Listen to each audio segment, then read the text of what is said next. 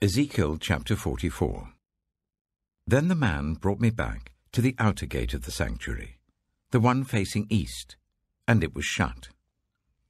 The Lord said to me, "This gate is to remain shut. It must not be opened. No one may enter through it. It is to remain shut because the Lord, the God of Israel, has entered through it. The prince himself is the only one who may sit inside the gateway to eat in the presence of the Lord. He is to enter by way of the portico of the gateway and go out the same way." Then the man brought me by way of the north gate to the front of the temple. I looked and saw the glory of the Lord filling the temple of the Lord, and I fell face down. The Lord said to me, "Son of man, look carefully. Listen closely and give attention to everything I tell you concerning the regulations and instructions regarding the temple of the Lord. Give attention to the entrance to the temple and all the exits of the sanctuary. Say to rebellious Israel, 'This is what the sovereign Lord says. Enough of your detestable practices, people of Israel. In addition to all your other detestable practices, you brought foreigners, uncircumcised in heart and flesh, into my sanctuary, desecrating my temple, while you offered me food, fat and blood, and you broke my covenant. Instead of carrying out your duty in regard to my holy things, you put others in charge of my sanctuary. This is what the sovereign Lord says. No foreigner, uncircumcised in heart and flesh, is to enter my sanctuary, not even the foreigners who live among the Israelites. The Levites, who went far from me when Israel went astray, and who wandered from me after their idols, must bear the consequences of their sin. They may serve in my sanctuary, having charge of the gates of the temple and serving in it. They may slaughter the burnt offerings and sacrifices for the people, and stand before the people and serve them. But because they served them in the presence of their idols, and made the people of Israel fall into sin, therefore I have sworn with uplifted hand that they must bear the consequences of their sin, declares the sovereign Lord. They are not to come near to serve me as priests, or come near any of my holy things or my most holy offerings. They must bear the shame of their detestable practices, and I will appoint them to guard the temple for all the work that is to be done in it. But the Levitical priests, who are descendants of Zadok, and who guarded my sanctuary when the Israelites went astray from me, are to come near to minister before me. They are to stand before me to offer sacrifices of fat and blood, declares the sovereign Lord. They alone are to enter my sanctuary. They alone are to come near my table to minister before me and serve me as guards. When they enter the gates of the inner court, they are to wear linen clothes. They must not wear any woolen garment while ministering at the gates of the inner court or inside the temple. They are to wear linen turbans on their heads and linen undergarments round their waists. They must not wear anything that makes them perspire. When they go out into the outer court where the people are, they are to take off the clothes they have been ministering in and leave them in the sacred rooms and put on other clothes, so that the people are not consecrated through contact with their garments. They must not shave their heads or let their hair grow long, but they are to keep the hair of their heads trimmed. No priest is to drink wine when he enters the inner court. They must not marry widows or divorced women. They may marry only virgins of Israelite descent or widows of priests. They are to teach my people the difference between the holy and the common, and show them how to distinguish between the unclean and the clean. In any dispute, the priests are to serve as judges and decide it according to my ordinances. They are to keep my laws and my decrees for all my appointed festivals, and they are to keep my Sabbaths holy. A priest must not defile himself by going near a dead person. However, if the dead person was his father or mother, son or daughter, brother or unmarried sister, then he may defile himself. After he is cleansed, he must wait 7 days. On the day he goes into the inner court of the sanctuary to minister in the sanctuary, he is to offer a sin offering for himself, declares the Sovereign Lord. I am to be the only inheritance the priests have. You are to give them no possession in Israel. I will be their possession. They will eat the grain offerings, the sin offerings, and the guilt offerings, and everything in Israel devoted to the Lord will belong to them. The best of all the first fruits and of all your special gifts will belong to the priests. You are to give them the first portion of your ground meal, so that a blessing may rest on your household. The priests must not eat anything, whether bird or animal, found dead or torn by wild animals. Ezekiel chapter 45. When you allot the land as an inheritance, you are to present to the Lord a portion of the land as a sacred district, 25,000 cubits long and 20,000 cubits wide. The entire area will be holy. Of this, a section 500 cubits square is to be for the sanctuary, with 50 cubits around it for open land. In the sacred district, measure off a section 25,000 cubits long and 10,000 cubits wide. In it will be the sanctuary, the most holy place. It will be the sacred portion of the land for the priests who minister in the sanctuary, and who draw near to minister before the Lord. It will be a place for their houses, as well as a holy place for the sanctuary. An area 25,000 cubits long and 10,000 cubits wide will belong to the Levites, who serve in the temple, as their possession for towns to live in. You are to give the city, as its property, an area 5,000 cubits wide and 25,000 cubits long, adjoining the sacred portion. It will belong to all Israel. The prince will have the land bordering each side of the area formed by the sacred district and the property of the city. It will extend westward from the west side and eastward from the east side, running lengthwise from the western to the eastern border, parallel to one of the tribal portions. This land will be his possession in Israel. And my princes will no longer oppress my people, but will allow the people of Israel to possess the land according to their tribes. This is what the Sovereign Lord says. You have gone far enough, princes of Israel. Give up your violence and oppression, and do what is just and right. Stop dispossessing my people, declares the Sovereign Lord. You are to use accurate scales, an accurate ephah, and an accurate bath. The ephah and the bath are to be the same size, the bath containing 1/10 of a homer, and the ephah 1/10 of a homer. The homer is to be the standard measure for both.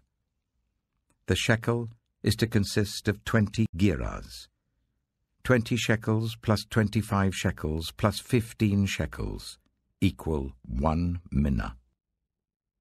This is the special gift you are to offer.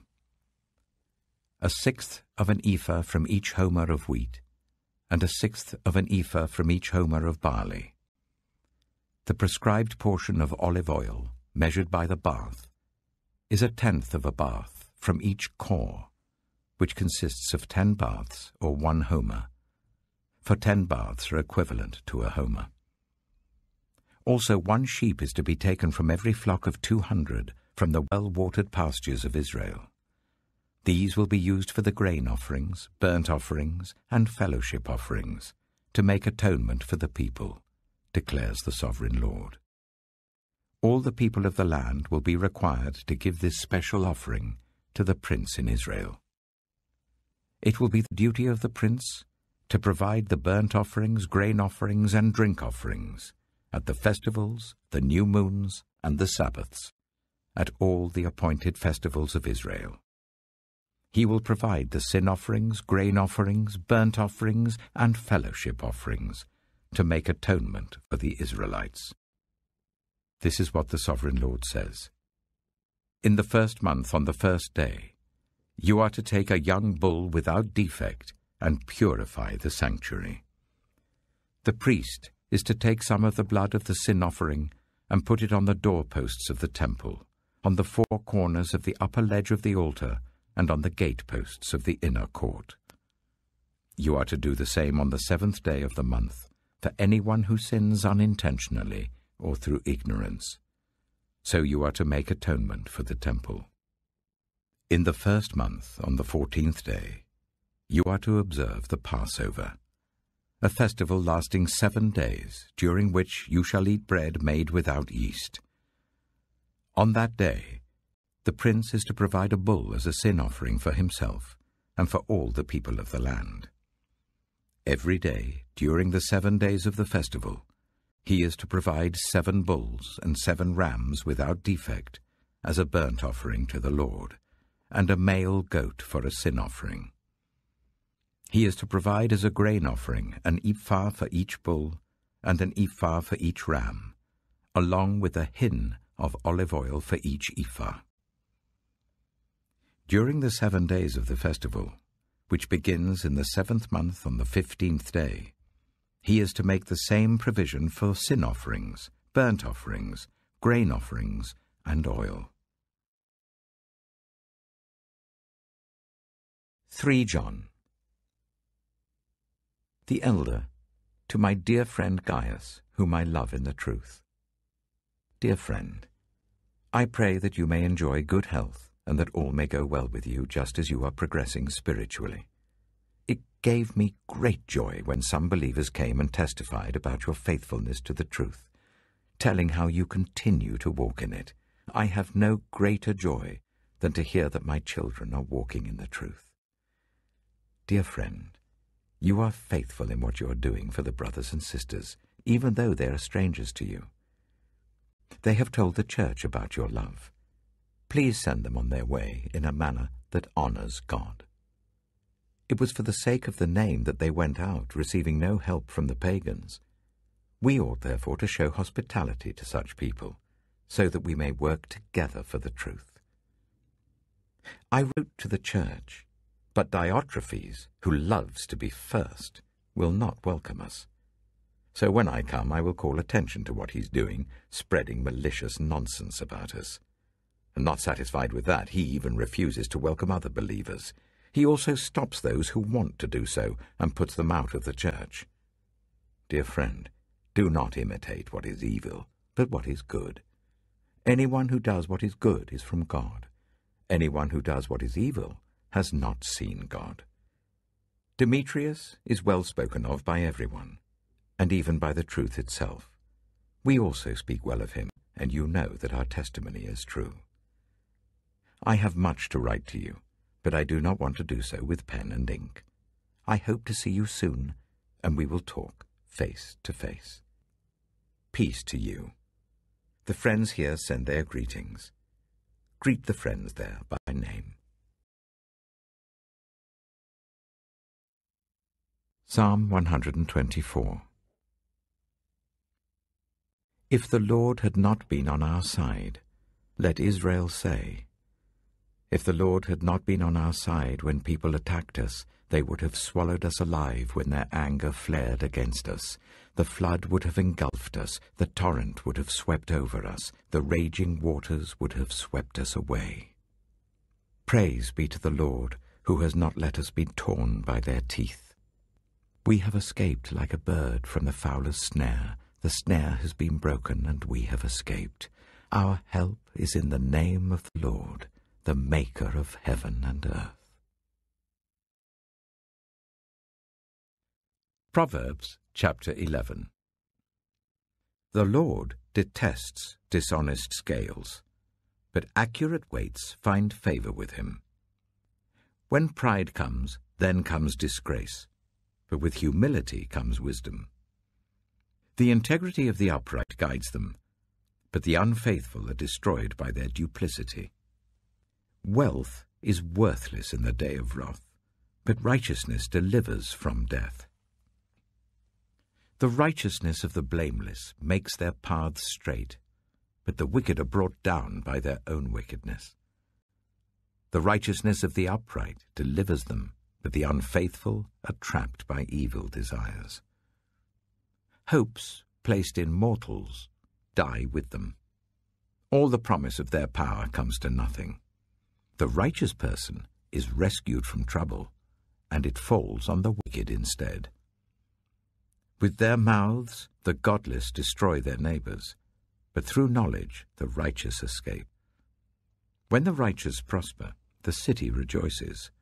When the wicked perish, there are shouts of joy.